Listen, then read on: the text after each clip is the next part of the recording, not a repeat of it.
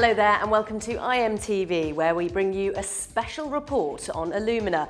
Also on the programme today, Alteo develops product for tile market, Almatis looks for growth in 2014, Kerneos develop a new product for the refractory industry, and Nabaltec discusses flame retardant market.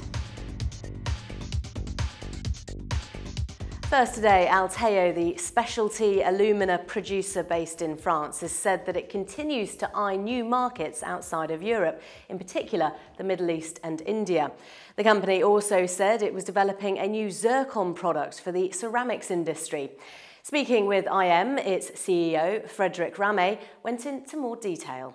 There are some clear benefits from specific alumina which we have developed, which can substitute part or all of zircon in the tile market. The company said it's worked extensively on this product, which is part of its ARZ alumina range. Leading specialty alumina producer Almatis says it believes it will see growth in 2014 as demand for high-quality refractory products returns. The company reckons their key markets will be China, India, Russia and Brazil.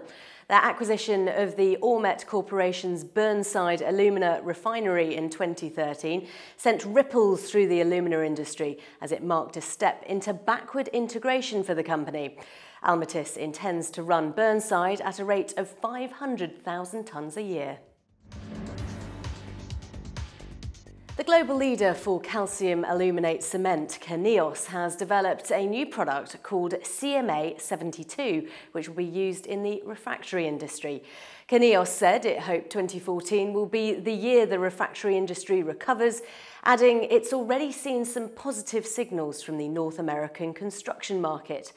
The company said it's also looking to India as a potential for expansion after successful developments in China. And finally, German-based Nabaltec, a leading flame retardant producer, is pushing forward with its ambition to be a leading manufacturer of fine precipitated hydrate. Over 600,000 tonnes of alumina are used in flame retardants every year. Of that figure, around 280,000 tonnes of alumina is used to make fine hydrants. The company said that demand for halogen-free mineral flame retardants is still high, despite the recent economic downturn.